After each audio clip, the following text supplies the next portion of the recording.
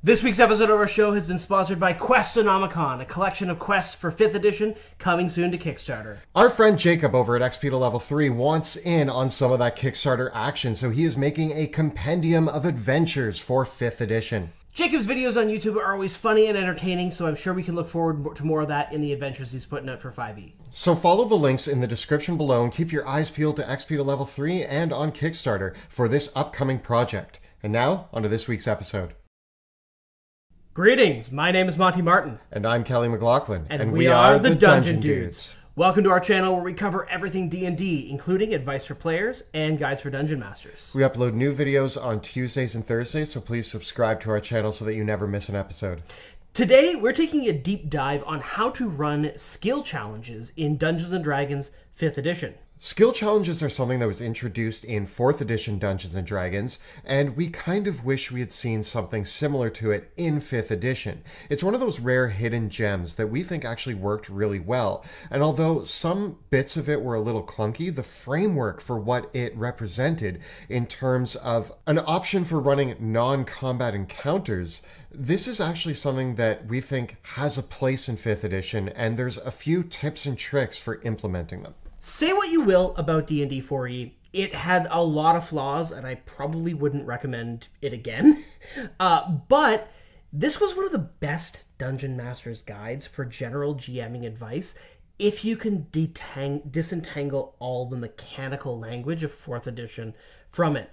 And I think that was one of the biggest issues that DMs at the time of 4th edition and those who want to carry forward the mechanics of skill challenges into 5th edition ran into problems with. Because skill challenges as a way of running non-combat encounters are a phenomenal framework to use for really getting into making a non-combat encounter feel as rich and complex and interactive for the players as a combat encounter. The problem with it was that the way it was presented in 4th edition really kind of made skill challenges boil down to, okay, who in the party has the highest skill bonus, and let's just have them smash that skill button over and over and over again. But if we approach the ideas of 4th edition with a little bit more nuance and the mindset of 5th edition, we can get something really, really awesome that adds a lot to our games. So let's go into the do's and don'ts of implementing skill challenges into 5th edition Dungeons & Dragons. There's a lot to discuss today, so let's get rolling. If you've never heard of the phrase a skill challenge before, fundamentally a skill challenge is an encounter under which the player characters must achieve an objective. But it's usually not a combat-based one. A skill challenge might be something like a tense negotiation, or the party trying to work together to stop a magical ritual before it goes off, or disarm a very complex trap. But skill challenges have also been used for exploration scenarios as well, such as when the player characters must cross a dangerous wilderness, or navigate some sort of other situation where they're not going to be fighting monsters, but there still is a risk of danger and failure that is present. Regardless of the skill challenge that you find yourself in, the general principle is the same. The player characters are going to use their skills and abilities and roll several dice over the course of the skill challenge and try to accumulate enough successes to overcome the challenge without accumulating too many failures. For example, the player characters might need to achieve 5 skill check successes before they accumulate 3 failures. I generally start with the rule of 3 myself, of 3 successes before 3 failures, which incidentally is exactly the way spells like Flesh to Stone and even death saving throws work. So if you understand how a death saving throw system works, or the spell like Flesh to Stone, you understand basically what you're gunning for here. Over the course of several rounds or turns, you don't normally have to use initiative for a skill challenge. The player characters are going to contribute to a pool of successes, but their failures are then going to also be counted up. It's really easy to track. You can track it basically in the same way that you would do death saving throws on a piece of scratch paper. The key thing to making skill challenges interesting, though, is making it more than just the player characters playing a guessing game over which skill is used in this scenario and then just rolling the best or highest skill repeatedly over and over again. which is what a lot of 4th edition encounters did, which is why people didn't like them in 4th edition. I think one important thing to bring to 5th edition skill challenges is the inclusion of all the players at the table, and simply as one person attempts to solve the problem presented to them, you ask the other players what they would like to do to contribute as well. If it's a negotiation, one thing that we like to do is if one player is doing the talking, we look to the other players and say, is there anything you'd like to add? Even if you're not rolling initiative, the key idea here is to still use turns and give every player a turn to contribute. Also, being open to what it is that they are presenting as their contribution. This might open up a possibility for skills that maybe you hadn't considered, but if they give a viable option on how they're going to contribute to the situation, asking for the appropriate skill check that might be different than the other players at the table lets everybody play into their strengths. But either way, you want to kind of have an idea on the skills that might be appropriate for this challenge. You might make a list of skills that the players can use during the skill challenge. For instance, if we are doing a skill challenge where the player characters must discern some sort of magical phenomena, obviously Arcana is going to have an impact here. But we might also say that this has some sort of significance with the gods, and so we'll allow religion checks to be used as well. I make a brief list of what the primary skills the players are going to be using in the skill challenge are, but I always try to keep an open mind if the players come up with something creative, and so I try to think of a few other secondary skills that might be possible as well. The secondary skills that you have in mind may grant advantage to another player's attempt to do a primary skill check. Or you could have it grant a success, but you don't want more than half of the successes be made up of secondary skills. The last option here is there might be some skills that are risky skills. Risky skills can grant a success, but if they fail, there might be consequences. These consequences might be that the next check the players have to make is made at disadvantage, or the players might suffer some backlash and take some damage themselves.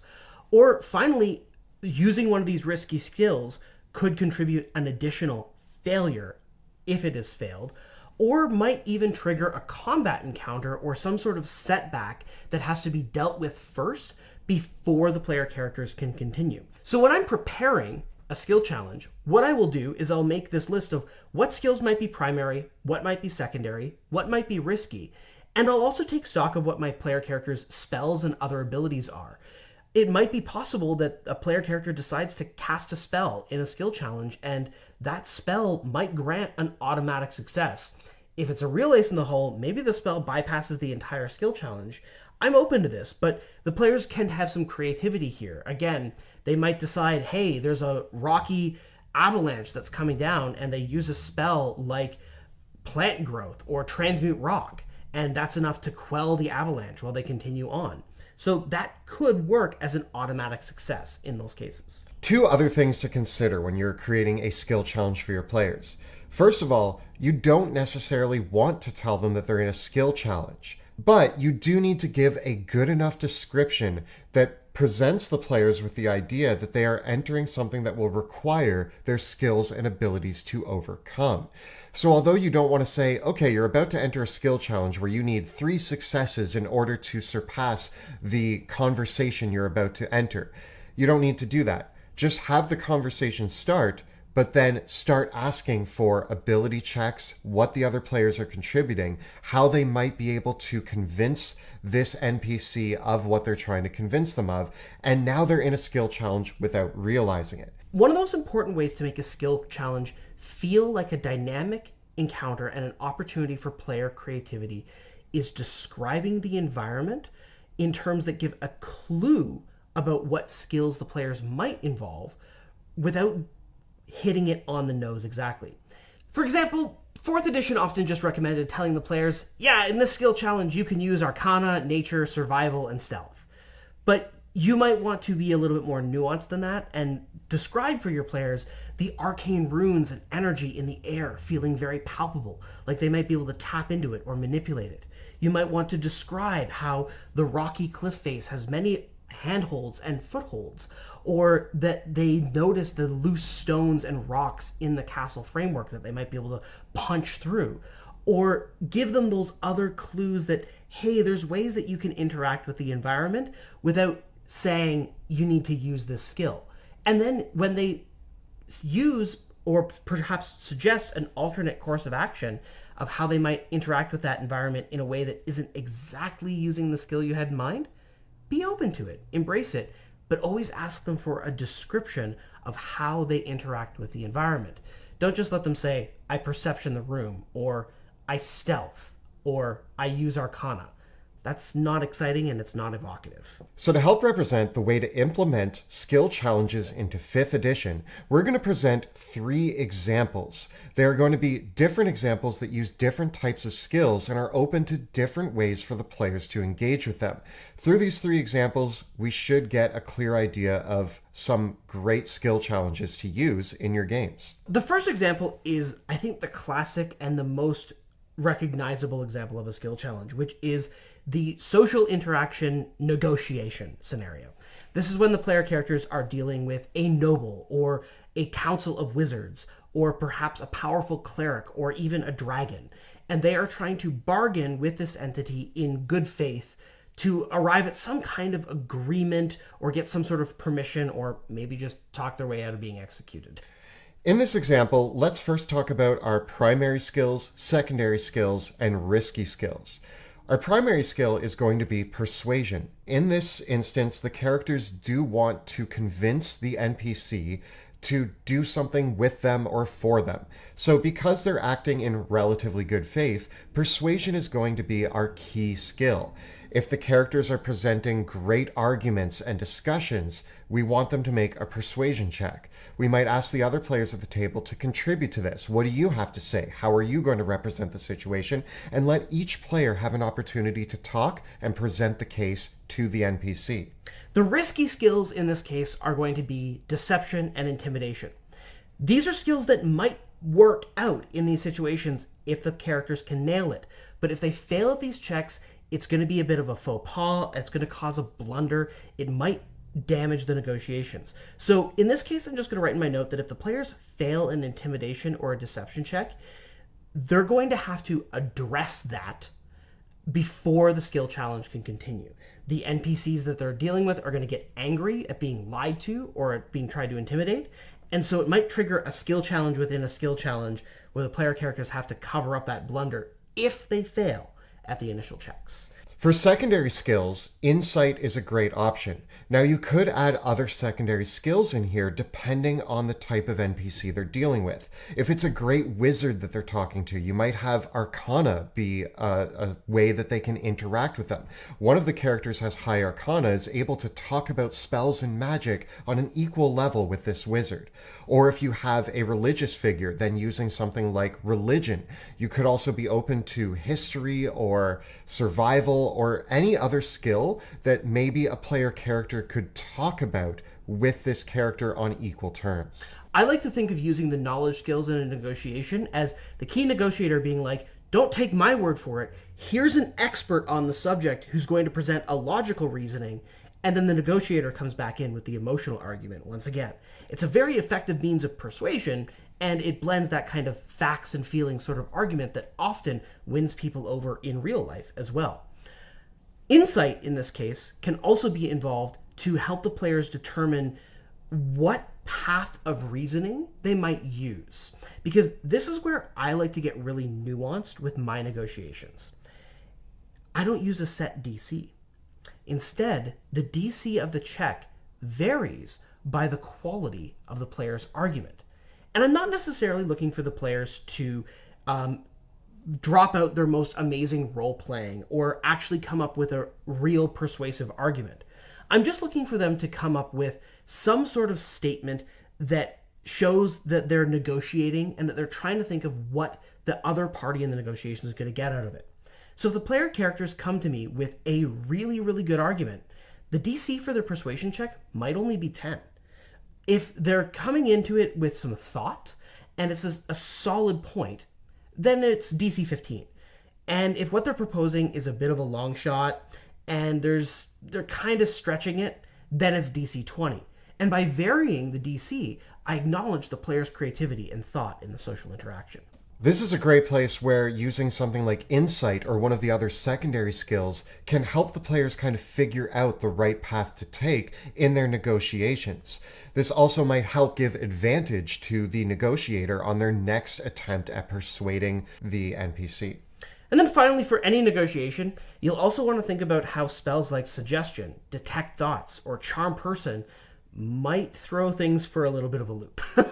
So this is one example. If the characters accumulate enough successes, 3, 5, or whatever you think is appropriate, they get to convince the NPC of what it is they were trying to convince them of. On the other hand, if they come up with 3 failures, the NPC thinks they're full of hot air and isn't going to listen to any further arguments from them.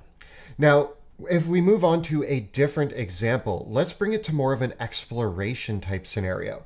In this scenario, we're looking at something like searching for clues or for something specific in the wilderness, or maybe investigating a crime scene. Obviously, in this case, our primary skills are going to be investigation and perception. The player characters are searching an area, they are looking for clues, and this could be an area that is as large as an entire mansion or a castle, or as small as an individual crime scene. It can be very abstract in this case. In this instance, we might not have any risky skills. The characters are kind of freely navigating and exploring and investigating. There's not really any chance that they're going to damage the situation using a skill check. Instead, the risk is that they just might miss something. But of course, we do want to allow some secondary skills to work here that might reflect the player's expertise. This is where, again, we can bring insight into play, as well as any of the knowledge skills, but I also like to look at the character's tool proficiencies as well, and maybe they have some sort of expert knowledge that means that, yeah, when they're looking at the kitchen, they can see things are out of place because they're proficient in cook's utensils. Maybe because they are proficient in smith's tools or mason tools, they can see problems in the area that are related to those skills or professions that someone else who's not proficient in those things might not pick up on.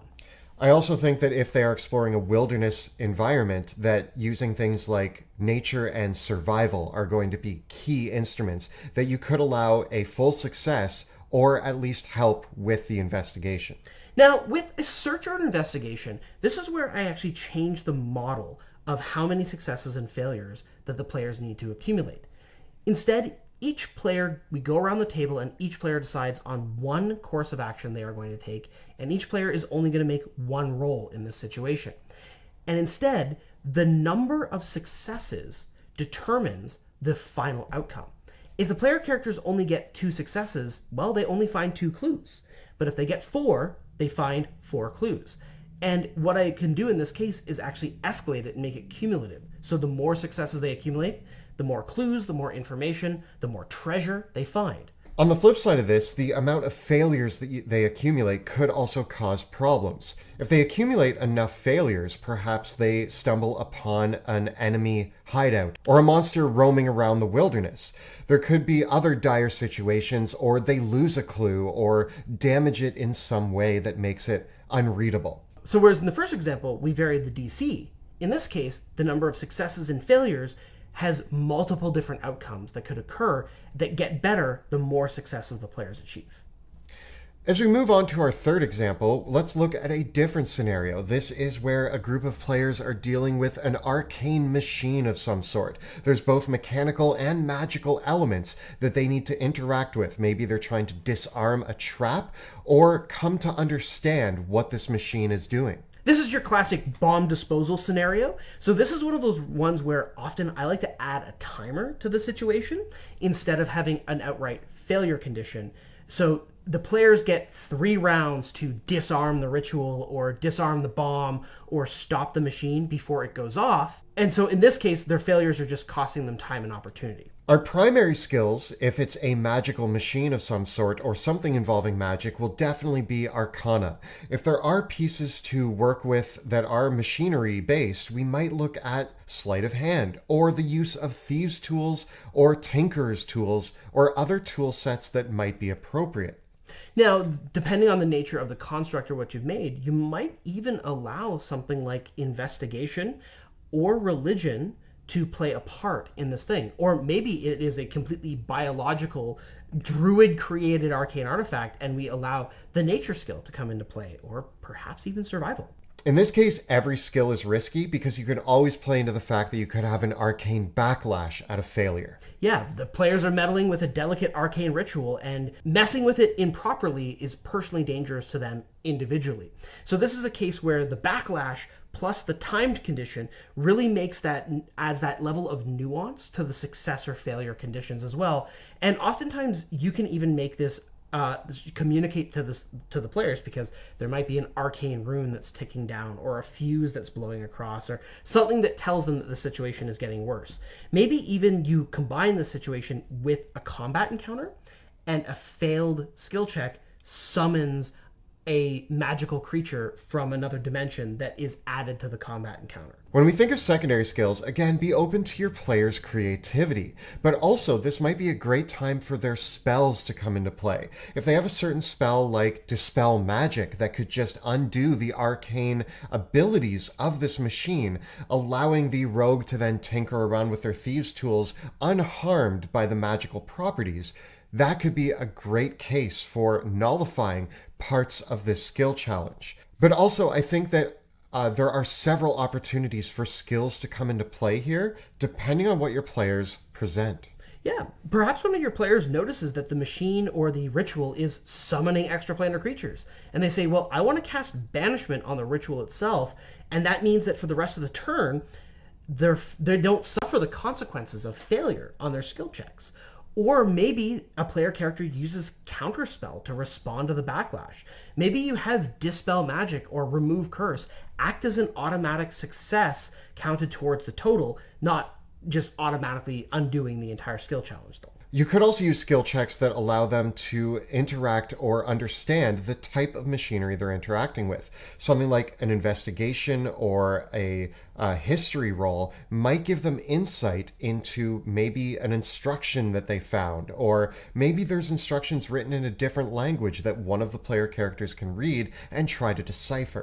Maybe the player characters aren't even on a huge time pressure, and this is an instance where they could use ritual spells like Detect Magic or Identify, or even other divination spells to help them unravel the mystery of the arcane ritual as they go through it. So it doesn't, a turn in a skill challenge can be an abstract thing.